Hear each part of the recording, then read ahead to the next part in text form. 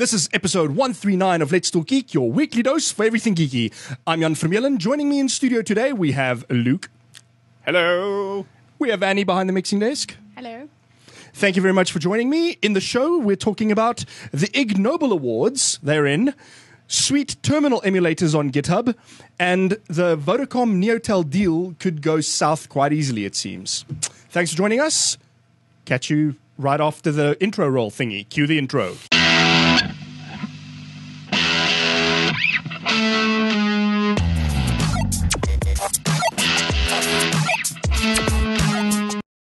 All right, so first up, we start the show off with a random, and this is courtesy of the IRC. Thank you very much to MCD in the IRC, who gave us the fact, I guess, that 139 is a significant number of episodes for a series to have.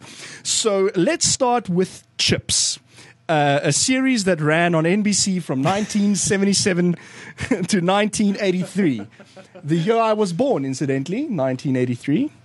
And I don't really want to say more about Chips because there's more awesome. Another series that ran for 139 episodes is Third Rock from the Sun, also an NBC series. Now, Third Rock from the Sun is significant, not just because John Lithgow is awesome, but because it also started off the career, I'd say, of Joseph Gordon-Levitt, who is awesome. Indeed. Correct. Yeah. And then, far most importantly, is an ABC series, MacGyver.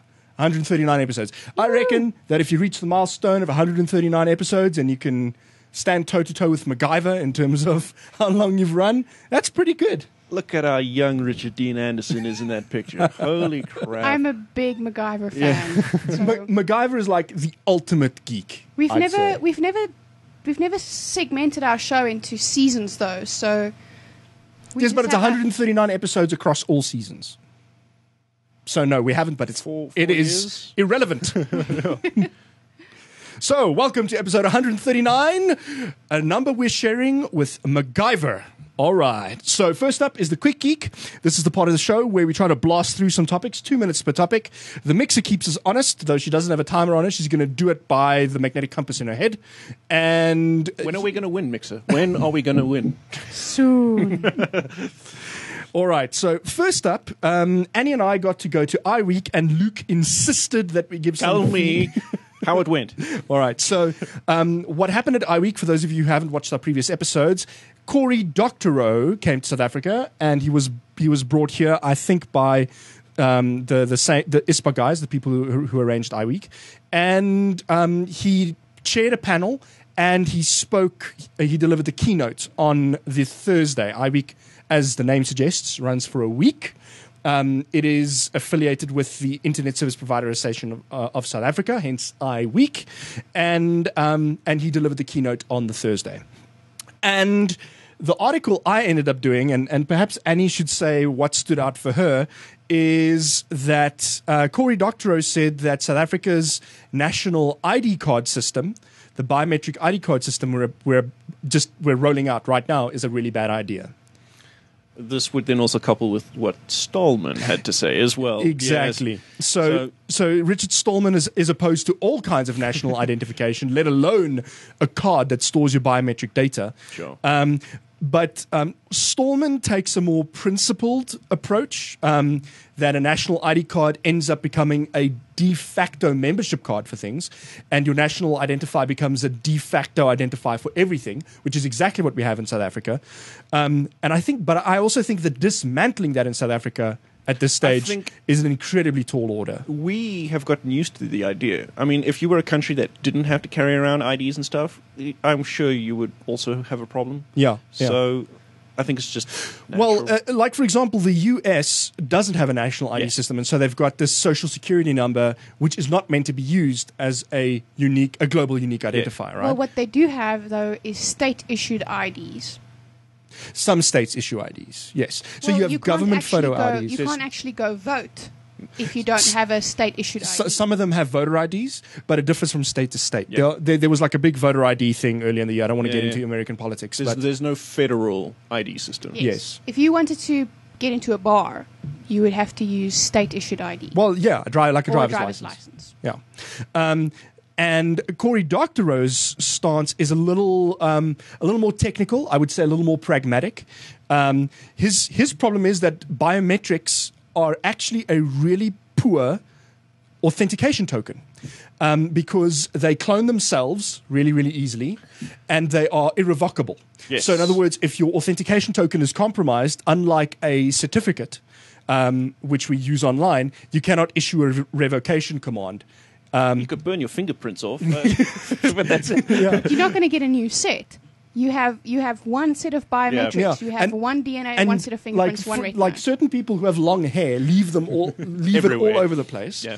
And your fingerprints are left all over the place. Ew. So they clone themselves, which is where he gets that from. And so he used a little anecdote where, in order to protest biometrics as like a state identification mechanism, or as being useful for any kind of important identification, a bunch of hackers in the United States, they had an important speaker coming to DEF CON.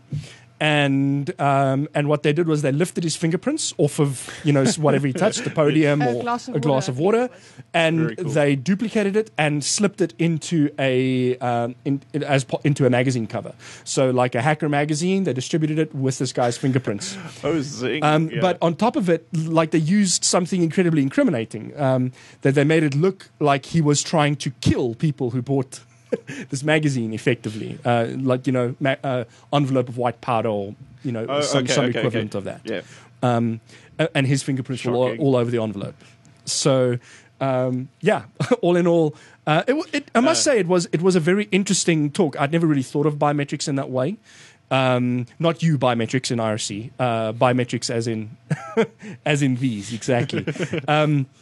And yeah, now that I think about it, security people always tell you that like a great security token is, or you use security tokens that to have like multi-factor authentication, Sure. something something Yes. you are, and something that you have. Yes, and so biometrics is like something you Yeah. are, for example, but that's actually quite. It turns out that that's actually quite weak as authentication tokens go. Well, I guess it's an argument for another day, but we could also talk about like the new iPhone with its fingerprint reading stuff. And lots of speculation around that it's going to become like a very, very quick and easy fingerprinting Sure. farm for things like the NSA. But I also have other concerns. Yeah? Like, I am the person with the finger that is now authenticating on my phone or whatever. So if they do store that fingerprint somewhere else, which I'm not entirely convinced that they aren't doing, or despite whatever they're saying, who owns that information? Does Apple own it because it now resides on their servers, or you, as generator of the data, do you still retain ownership of that? and I think that's a valid question. An important point to make here is that Apple said specifically that your biometric data is not sent over the internet Okay. anywhere. It is stored on like a super secret encrypted spot in a new A7 chip, specifically designed for this. But yeah, what kind I of... don't trust you. Well, exactly. What does it say in the end user license agreement about who owns that I would love data, to right? read that part of the license agreement. Yeah. So a valid question, and I think something worth checking out when the iPhone 5S launches. Sure. I'm going to move us along onto the Ig Nobel Awards. I always look forward to these every year, and I missed them. So thank you, missed Luke. an entire section. On iWeek. Yes. What did I miss? You talked about Corey's talk, but you didn't talk about anything else. Oh, are you waiting for me to lead into the photos? Yes. Just show the Okay. photos. For those of you watching the video stream right now, we got to spend an afternoon with Cory Doctorow. It was really, 2 hours with Cory Doctorow while Hey, that's the enough. ISPA AGM was going on. So none of us were invited to the ISPA AGM for obvious reasons. We were invited. We just decided not to go. No, I'm definitely not allowed in the ISPA AGM. Definitely not. The more you know. Anyway, But yeah, it was a really, really cool afternoon. And for those of you watching the only having the audio stream right now, what the video people are seeing is Corey and I looking incredibly pensive. And it is a photo taken by the lovely Annie, who was sitting behind the mixing desk. But it was not only I who got to spend 2 hours in the afternoon with Corey. Annie got to spend some time with him as well. Yeah, I have to Very say, nice. he is an incredibly eloquent, affable guy. He speaks so well. So likable as well, yeah. And I can just sit and listen to him talk. And he's one of the best speakers I've heard in a long time. And Yeah. I'm pretty sure that comes from his experiences as a science fiction writer, which a lot of people try to use to discredit him when he tries to make arguments. But it makes him such an incredibly good speaker. So, yeah, we had a really great afternoon. We had some drinks with him, and he gave us some cool stickers, and he gave me a Jackhammer Jill pin. And That's Boing Boing's Boing Boing's Very mascot. nice. mascot. And and showed me, he dug through his bag and showed us some of the awesome stuff he had around, just, messing around. He's anonymous. Like he's got a WD-40 pen. I don't know why we don't have WD-40 pens in this country, but somebody needs to import that stuff. So that said, probably, I mean, not that he needs a free plug from us, but a free plug nonetheless. His books are actually available as Creative Commons downloads. This is a guy who practices what he preaches. They're very good. Yeah. It's quite readable stuff. It's mostly young adult science fiction, I'd say. So if you're into that sort of thing, like Harry Potter and John Green and those guys come to mind as young adult authors. Cory Doctorow definitely fits into that genre, except his stuff is science fiction. And like Richard Stallman, though perhaps a little less fundamentalist, he practices what he preaches. He does not only sell his books, though they are for sale. You can buy them in bookshops. You can buy them as ebooks. He also has them available as free downloads, licensed under Creative Commons. So And if you're I interested, asked him Google about that stuff and go and check it I out. asked him about that. I said, if you give your books away for free, how do you make any money? And he said he asks people to pay for them if they like them. So The Ig Nobel Awards were on the 12th. Luke, I always look forward to these every year, and I miss these, so thank you very much for spotting them. They were on the 12th. Yeah. And what happened this year? Well, first let's start. What are the Ig Nobel Awards? So, like the Nobel Awards, these awards are awards that you give to folk to, recognize their accomplishments, even though the topics that they might have been researching are not the world's most noble themselves. So here from the Wikipedia page, the stated aim of the prizes is to honor the achievements of that make us laugh and then make us think. So Very cool. The stuff the research that I always enjoy the most out of the Ig Nobel Awards are the things that people think is obvious, but Yes. we all make the assumption that this is true, and it probably is true, but no one has ever proved that it's true. So something that comes to mind is the fact that basically research that states that the people that are most confident in their abilities, or that it actually turns out that people that are incompetent are most confident in their abilities. yes. It's actually, yeah. And this year is along the similar vein. I mean, in the biology section, we have people doing studies on when you're drunk, you think you're sexy, and it's proven. And it's proven scientifically that you will think that way. That's great. There were a few kickers. It's brilliant. I think read the article yourself. I've linked it in the IRC to the peeps over there. Cool, and it'll be in the show yeah. notes for those of you catching the show after the fact. But yeah, they're amusing. They're great fun to read. I always look forward to seeing them every year. Yeah.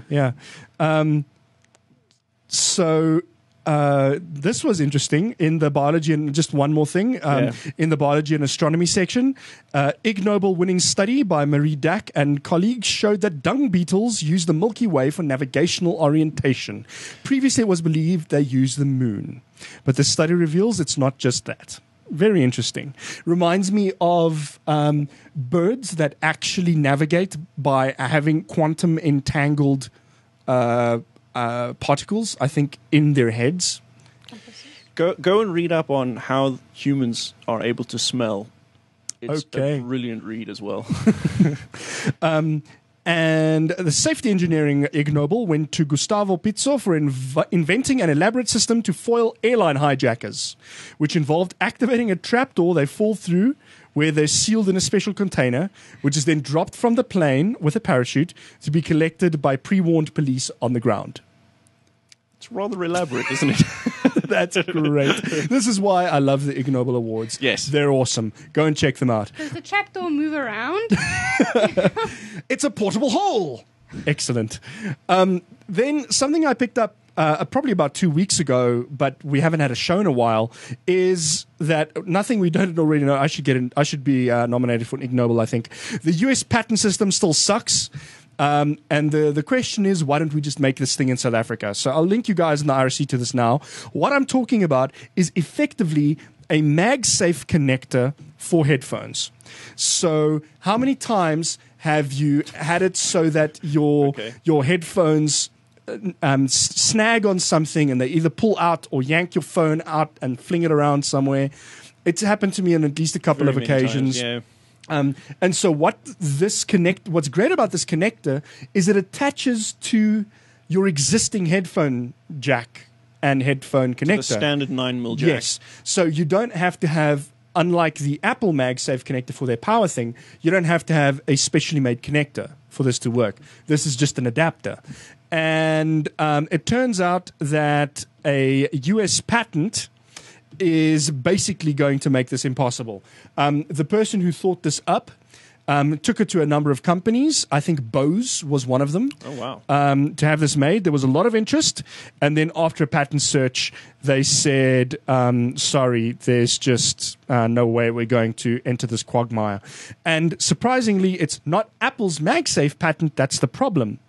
There is. They didn't go to. Guess it's a connector that's going to be the problem. Yeah, it's not Bose, it's Belkin that they went to. So also a big company. They're specifically called out U.S. patent. I'm not going to name these numbers. They are. None of them are actually making these things that have been patented. Oh, so they just patent something. Yeah. Okay. Cool. You know It's how obvious. it is, right? Damn. There you go. Exactly. Nice. So that is the unfortunate state of the patent system.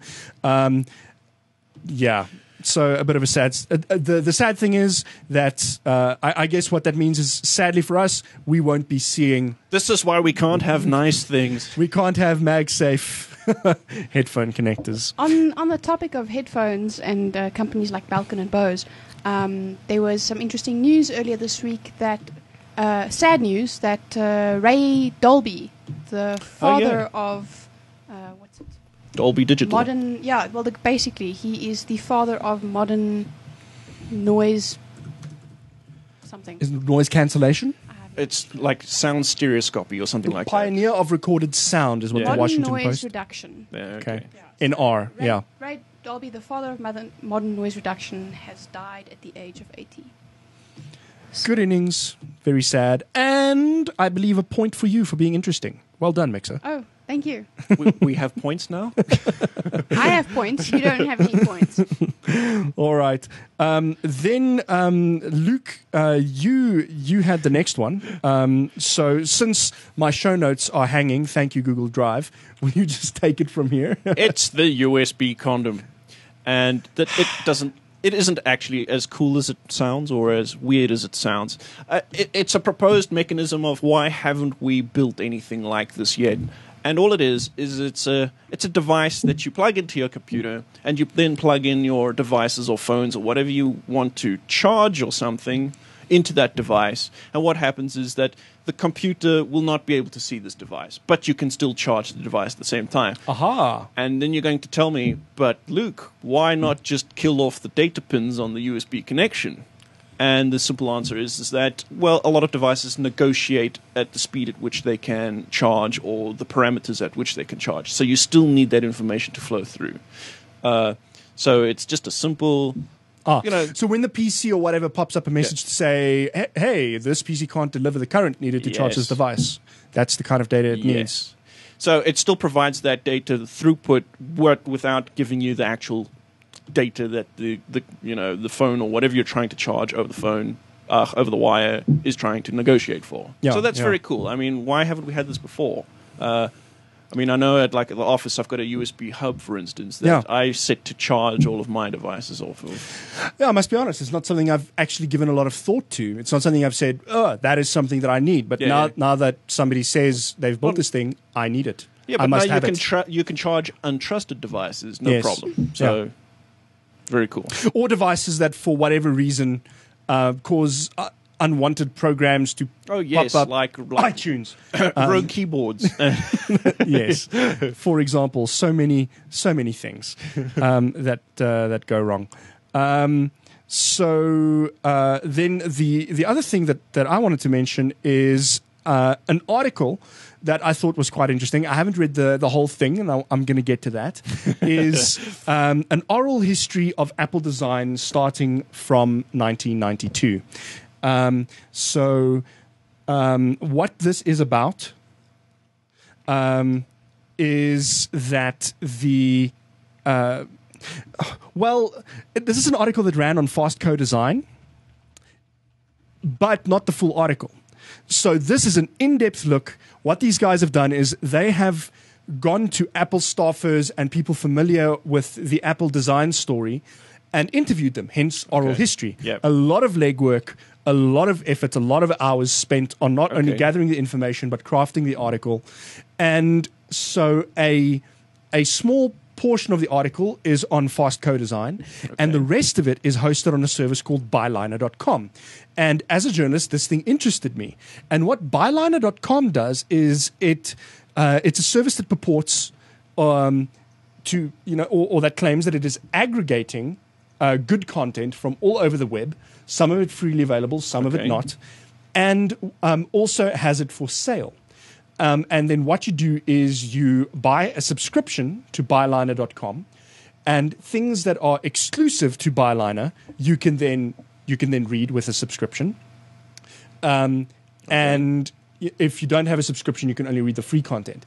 And they've got what else is interesting about this is it's not just new articles.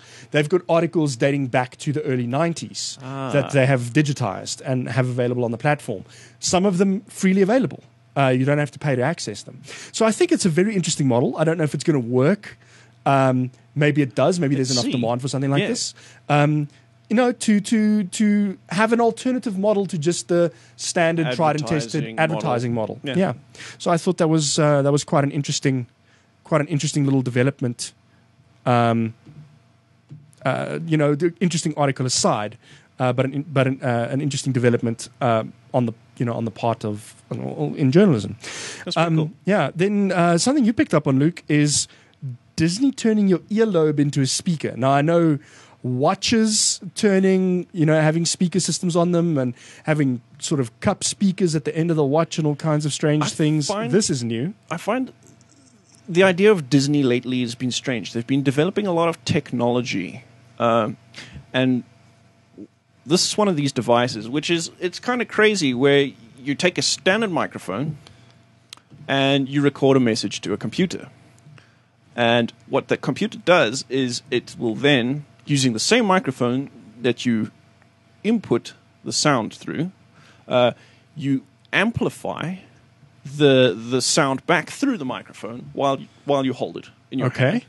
And then with your other hand, you go and touch someone's earlobe.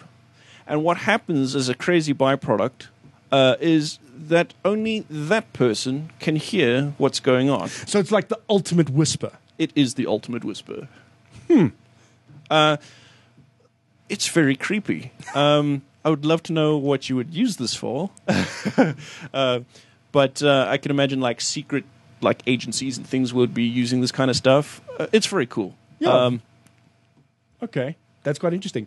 And it might even lead to other developments. I mean, if you've got something that can be transmitted through the earlobe into the ear, then maybe there are techniques to do that, remotely. Yes. So they propose that maybe you can get an implant or something that can act as a Star Trek communicator or something for the same kind of effect, but wirelessly. Yeah.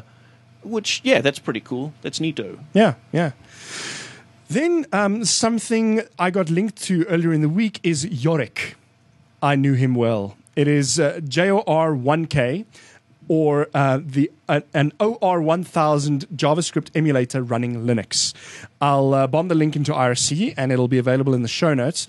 It's exactly what it says. It is a piece of JavaScript that downloads a 7 megabyte disk image compressed to your machine.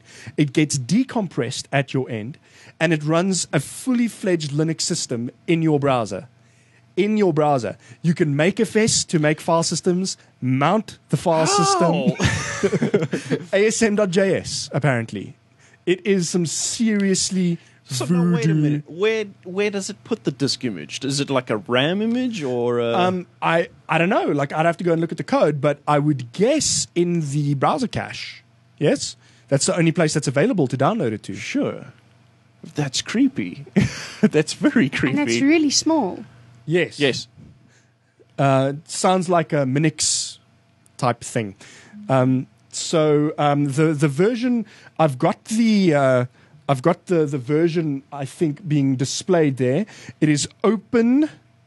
It's a blinking bash console. Yeah, it's full on bash.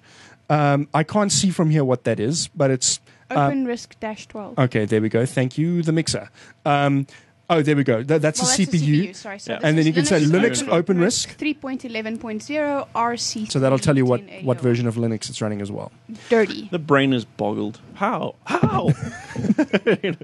No, it's good stuff. And this is not the end of the terminal awesomeness, but we'll get to that.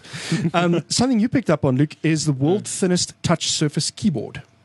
So, this keyboard, for those of you who can see it, links, of course, in the usual places. What makes it unique is that it's just about as thin as a human hair. Wow. And So it's quite flexible, I would imagine. It's quite flexible. It's a capacitive touch system. So the idea is that they thought that on-screen keyboards were crap. They are. For tablets and things like that. So the idea is just to have something that you could put in the sleeve of like your tablet's cover or something to that effect, and to have it Bluetooth wirelessly, let you type on the keyboard or have a simple touchpad and those kinds of things. How the hell they get it that thin is amazing. Yeah. And something the mixer brought up before the show is this related to that accidental discovery they made earlier? Like, what's it, the thinnest piece of glass? Yeah, so some scientists accidentally produced the world's thinnest sheet of glass. And is this related? I imagine the glass is rigid and this is flexible. They're not related because the principle behind this is that they sort of print it with like a laser printer or an inkjet printer, where they just coat the metallic under whatever circuitry with this printer, and then they seal it with a coating of plastic. There was recently some guys who made keyboards made out of a sheet. It's a sheet of paper that is a touch keyboard. So, okay. But I'm just trying to see if there's anything else here. Yes. Cool. I told you that it wasn't the end of the terminal awesomeness. Something my lovely wife discovered is a little program called Terminus, also hosted on GitHub like Yorick. I'm not sure if I'm supposed to say Yorick. It's JOR1K, but Yorick, it says beautifully. Anyway, Terminus is also what looks to be a terminal emulation program. And basically what it does is it teaches the basics of Unix to people in a text-based adventure kind of thing. So how many Unix commands do you know now? Okay, let me see if I can remember them all. So, disclaimer, when I started, I did not know any bash. So they teach you alice, pwd, cd, mkdir, rm, Grep? Yep, grep. Cat? No, not cat. Cat's there, I'm sure. It must Nope, be there. There was no cat.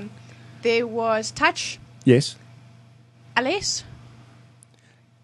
Yeah, I think you said Alice is what you start with, and then maybe use less instead of cat. So yeah, less. Okay. And the last one obviously was sudo. Okay. So yeah, it was good fun because you explore this little adventure world. You move between locations using CD. You can look around and see what's in an area by using LS, and you can RM objects from the world. They also did copy.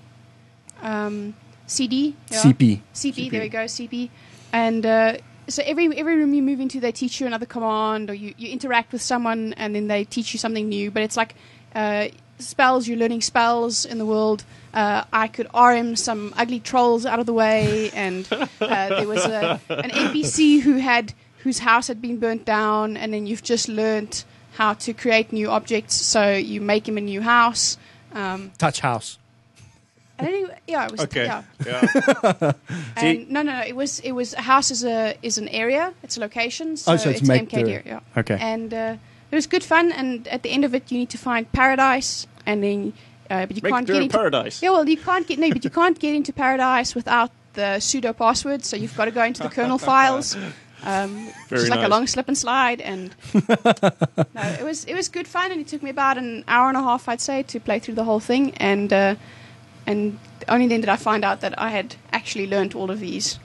See, I'd always want to start off, like, the very first thing I'd probably add in is, like, RM minus RD star to see if it would actually work. You delete the world. Yeah. The world is very small, actually, and what you can do is quite limited. So there were a couple of quests that you're supposed to be able to do, and I got through the end of the game, and I went back to do these quests, and you aren't actually able to do them, or I just simply couldn't figure out how to do them. So then I gave up. But by that, and even then, like some rooms in the game, pseudo does not work. Even though when they teach you pseudo, they tell you it's like this magical spell, and that you have to go defeat the Dark Wizard with is. it. And yeah, but then you get to a room and you want to do something and it doesn't work, and you go pseudo do that thing and it still doesn't work, and then you're like, well, that was pointless, but it was good fun. Sudo, make me a sandwich. Very nice. Yeah. Now I understand those jokes. Yes. All right, and the last thing I wanted to touch on in touch jokes in the Quick Geek is the story that's come up or that's done the rounds in South Africa on Twitter and elsewhere about the digital laser being invented in South Africa. And what I wanted to highlight is how not new a story this is. And Very cool. that the MIT Technology Review had written about this on the 5th of February, but that the Department of Science and Technology and Extreme Tech picked it up and wrote about it. But the Department of Science and Technology only held a press briefing about this week, on Monday, I believe. So that was the 16th of September. So the And there difference is my facepalm. Yes. so, but be that as it may, the news is now out in a big way that South Africa also kind of by accident developed this digital laser. And it is significant because they explain usually what would happen is you would have two sets of mirrors when in a laser. You'd have a rear mirror and a front mirror. And what they've effectively done is they've removed the front mirror and replaced it with a liquid crystal display, which you can now control with a computer. And so they are able to change the shape of the laser beam digitally. So they can change, like, the focal length and the the wavelength of the laser. I think so, and they say that this is this can actually have an effect on photonic telecommunications. So that was definitely cool. going to be my first question to them: is what does this mean for optical networks? And they said big things, and I'm like, great, so cool. Hopefully we've got Make things happen. yeah. So hopefully we've got some sweet tech coming out of South Africa that further revolutionizes optical communications networks. And if anybody's interested, the original paper and abstract of the project are available through the Cornell University Library. Yes. And we'll post a link. In IRC right now, not to the Cornell University Library, but to the MIT article, and they link to it directly. And then, as a bit of an aside, I don't think it would be complete to without saying this. One of the co-authors of the paper is Igor Litvin. Igor, if you ever come across this, well done. Igor Litvin is a researcher at the CSIR who came over, I think, as a nuclear physicist or a nuclear scientist, and he was also Annie and my wedding photographer. When we got married 5 years ago, Igor was the one who took our wedding It's photos. a small world after all. So it was really cool to go check out the article and to see him listed as a co-author. Yeah. Good job. That brings us to the end of the Quick Geek. We are going to do a quick run through events you can look forward to. First up, it is International Talk Like a Pirate Day tomorrow, the 19th of September. If you are watching this live, well, you have been informed. If you are not watching this live, well, you've been informed for next year. You missed it. Then National Wills Week, just a reminder, is still the 7th to the 11th of October. You can apparently get a will drafted for free by a lawyer during that week. We've got the My Broadband Conference coming up on the 9th of October. Registration is free, so go and register. I think it's mybb2013.co.za. We've got Rage coming up. That's the really awesome game expo from the 4th to the 6th of October 2013. The NAG LAN tickets went on sale on the 31st of August, like we warned you multiple times. They sold out again. How quickly this year? I actually don't know. And so, yeah, I don't think there's a way for you to get to the NAG LAN. But Rage is on, and it's going to be awesome. We'll certainly be there, I think. I do believe we're taking a team to go cover Rage. We should get some broadcasting on Mindset, and hopefully, because we're doing the editing this year ourselves, we should be able to put it up on our channel too. That's cool. Yeah. Very And cool. one last random piece of news. Humble Indie Bundle 9 was released recently. Yes. And they have just added 4 more games to the Humble Indie Bundle 9. They've added Rocket Birds, Hard Boiled Chicken, A Virus Named Tom, Bastion, and Limbo. Sorry, 5 games have been added to the Humble Indie Bundle 9. Cool. When does it expire? 6 days. I do not know. Ends in just 1 week. Yeah. Cool. That's the best I've got for you. Rad. That's it for the events. And then the final segment of our show. A little thing I like to call What Geekery Is This? A lot of South African news that I slammed in because I have veto powers. The first thing Take it away, Gun. I wanted to talk about is the Vodacom Neotel deal. And for those of you who haven't followed this news, there have been a lot of rumors that Vodacom is looking to acquire Neotel. It started off with rumors that Neotel was for sale, that the likes of Dimension Data, MTN, and Vodacom were looking to buy. Oh, yes. And that then became that Vodacom is the last person standing in this race. And we then got feedback from some regulatory experts to say that it might be a snag in the deal, other than the obvious things that people brought up, like the Competition Commission, the fact that the Competition Commission would have to approve this, and would they ever, is the fact that the transfer of spectrum licenses, which is one of the things that Vodacom is most assuredly after, in a Neotel acquisition, is not guaranteed. They have to have the permission of ICASA in order to get Neotel spectrum licenses in order to build Vodacom's network on Neotel's former spectrum if it's been acquired by. That's quite a gamble there. Yes. And so that's simplistically stated. There are, I guess I want to call them loopholes, but not quite loopholes. Like if you don't do a full acquisition, like I think if there's a change in shareholding, just in shareholding and not like a name or a full acquisition, then you don't necessarily have to apply to have the license transferred because it stays under Neotel. But the second the name on the license has to change, you have to ask ICASA permission first, basically, is the gist of it. That's pretty sticky. Yeah. So I wanted to mention this to spark some conversation in IRC. I know if Paul Huell is still around, I know it's a bit late, and he might have actually still here. rushed Still off. Okay, cool. He's weighed in on the topic quite a lot while we've been covering it, and so I thought we'd stir the pot a little and have ourselves a conversation at IRC. If anybody wants to weigh in on the thing, is it a good thing? Is it a bad thing? Do you think it's anti-competitive? Do you think a Vodacom plus Neotel acquisition will be able to compete more effectively with Telkom, which is what I think? But what does that mean for the competition in just the mobile space? MTN, Cell C. I would say, what's the big picture? Yeah. I would just say if Telkom is allowed to exist as a both fixed line operator with a mobile arm, then I don't see what could possibly be wrong with Neotel Vodacom, because they would be effectively able to compete with the whole Telkom consolidation. No, they could compete with one another. But who else could compete?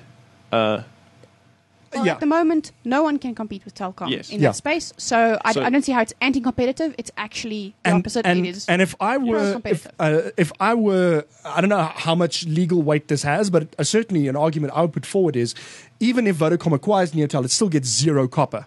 Telkom still controls all the last mile copper in the country. So you're still not really competing with Telkom in that space.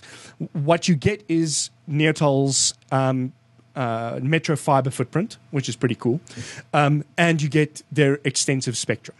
And to be fair, you get Neotel's existing business. Like, as a business, it's an attractive buy regardless. But I have it on fairly good authority that Vodacom really, really, really wants the spectrum to use for its own network.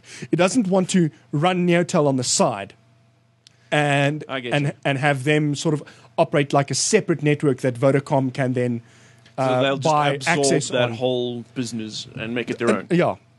And especially be able to build Vodacom towers and roll out base stations using former Neotel spectrum. And if they don't get that, they're probably not interested in buying. So if they can't get some sort of guarantee that will go through, then the word I have is they probably just won't go for it. So let's see. Okay, Paul Huell says he's going to give it a skip, but some comments from RC. If Vodacom buy Neotel, then Vodacom would not touch the residential market. Vodacom want the spectrum and the backhaul fiber. Nothing stops Vodacom and MTN and Cell C from running fixed networks. That is correct. So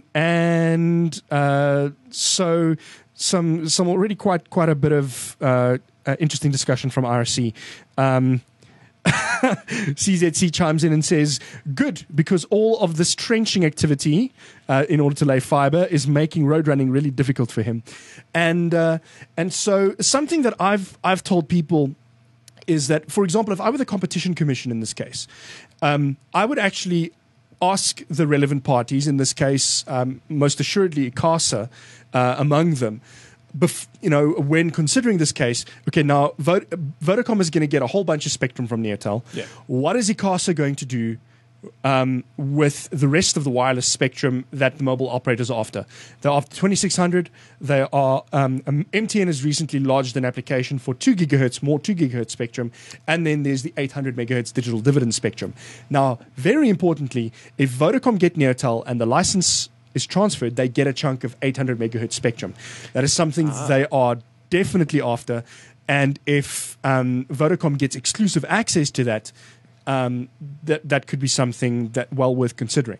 And so if before letting a deal like this go through, I would get some sort of indication from ICASA that the other mobile network operators will be given favor so that they can compete effectively with Vodacom, who will have this seems reasonable, huge amount of spectrum at their disposal now if they get a hold of Neotel. The twin evil forces of poor USB handling and poor cable routing have conspired against us to ruin our camera angle. So we're going to do the show like this from here on over the shoulder. Oh, yeah. Third person style. This is the mixer view of the studio. And with with that, I'm going to, while the IRC is mulling over the Vodacom Neotel deal discussion, I'm going to take us into OpenView HD. And my question is it remotely a big deal? For those of you who haven't followed the story, OpenView HD is a free-to-air satellite broadcaster. And what that means is you pay once off for dish installation and decoder, and then you never ever pay again. And they've stated this categorically numerous times too, because that seems to be a message that is not getting across, because people in South Africa have this image of satellite TV being a paid for service. We're only used to paid TV, satellite TV. So this concept of a free thing is like, oh, it's just a loss leader. It's just a thing, and then in future I will pay. They will say, sure. and OpenView HD have said, no, OpenView as a service, OpenView as a platform will remain free for as long as it's running.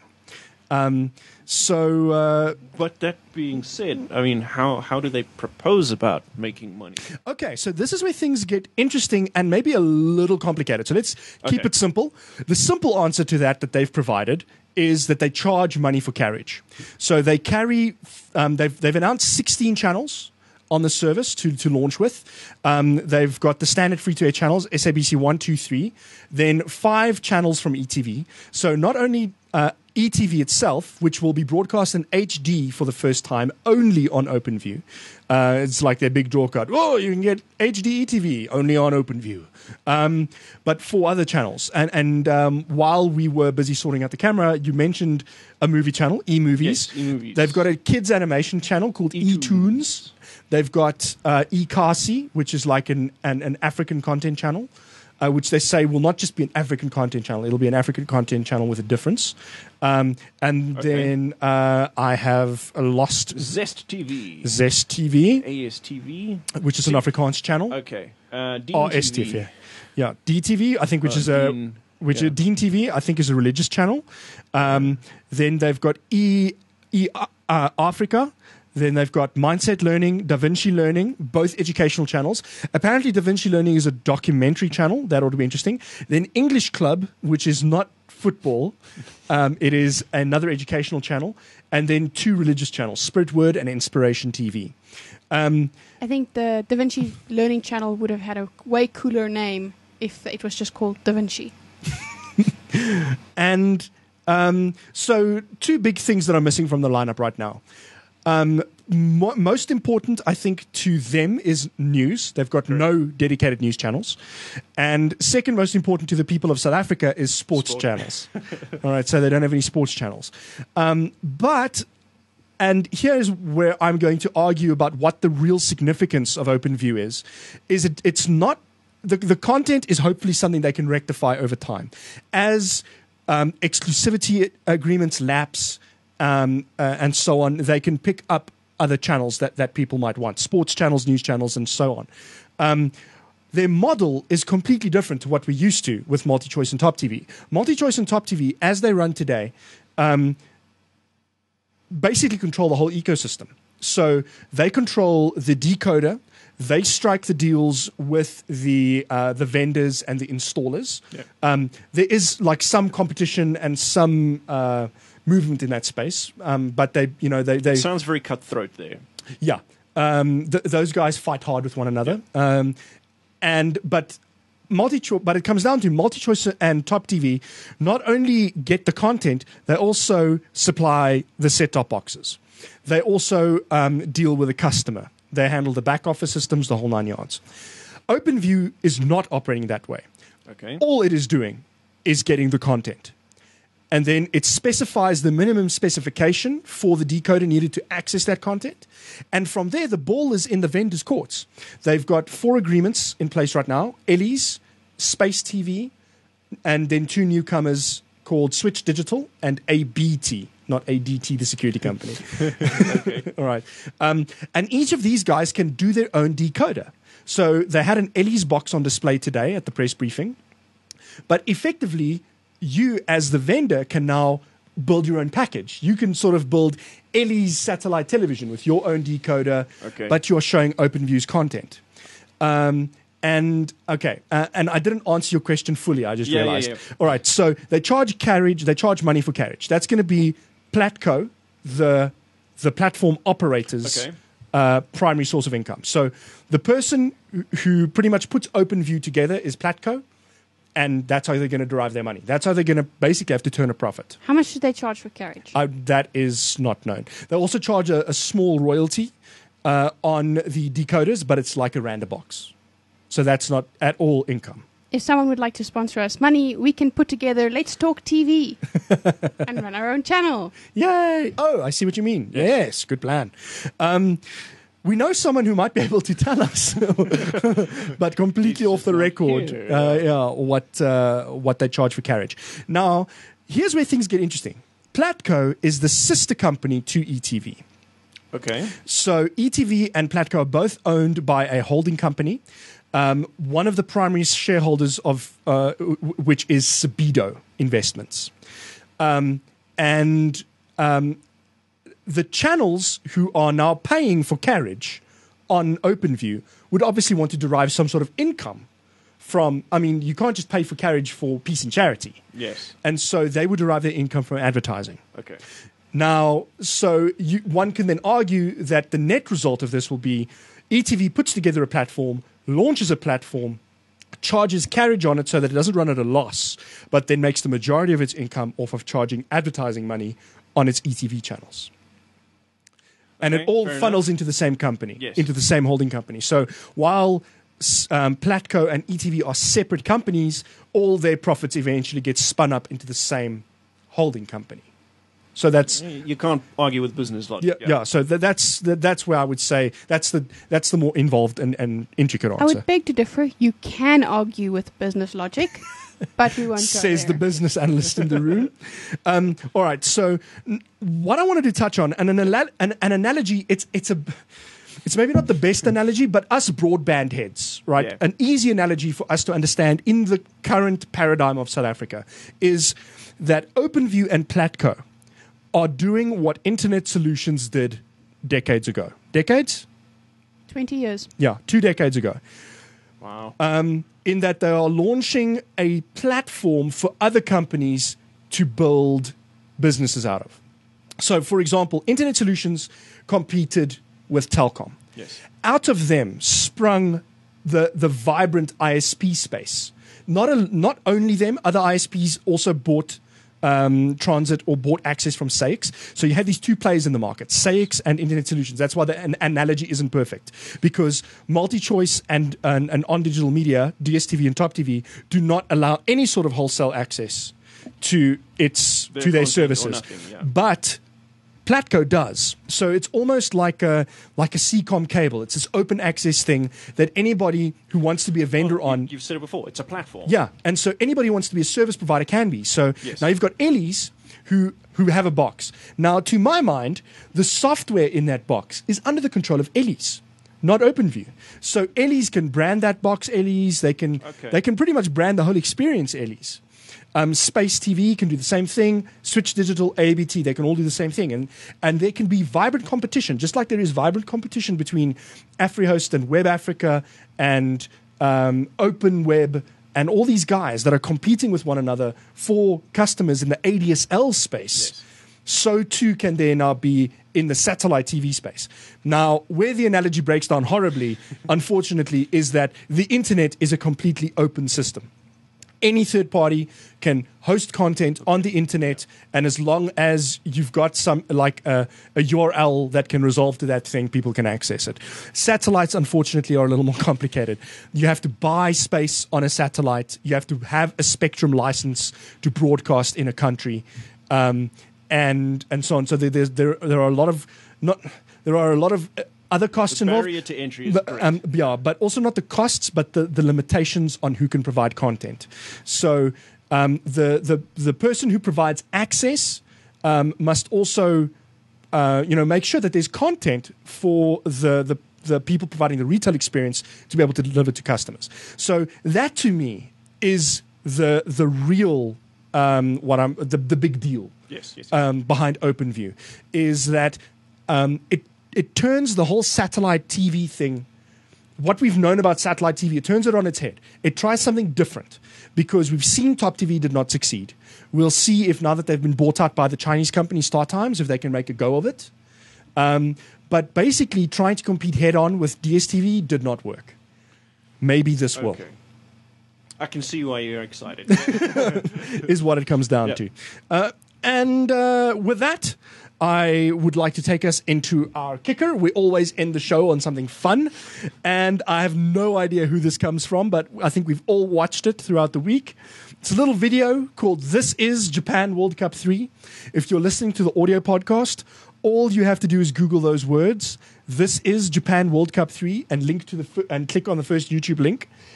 If you are watching the video thing and you're looking at the screenshot and going, "What is this?" That's correct. What I'm having right now. That is the correct reaction. Go and watch this video.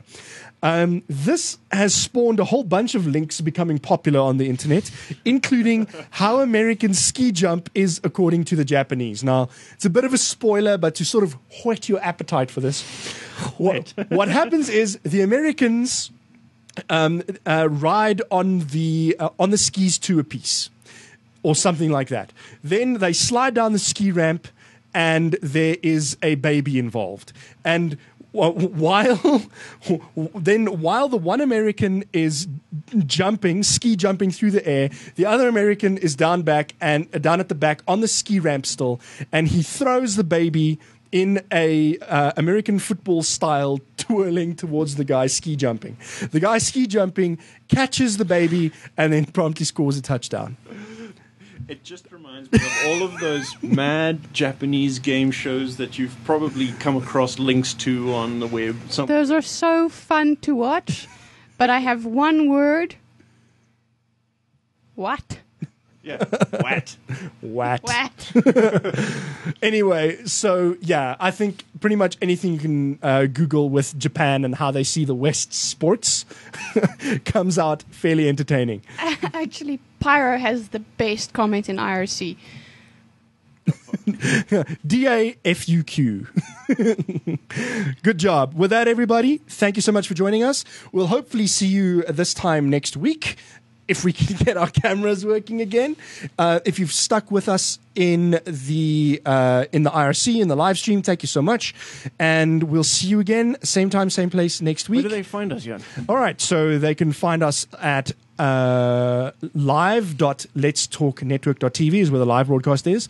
Let's Talk Geek, you can find at ltg.letstalknetwork.tv. And me, you can find at mybroadband.co.za or at JanVZ on Twitter. Where can people find you? I am on Twitter, FRK, yeah. Look up for me there. Cool. Annie, where can people find you?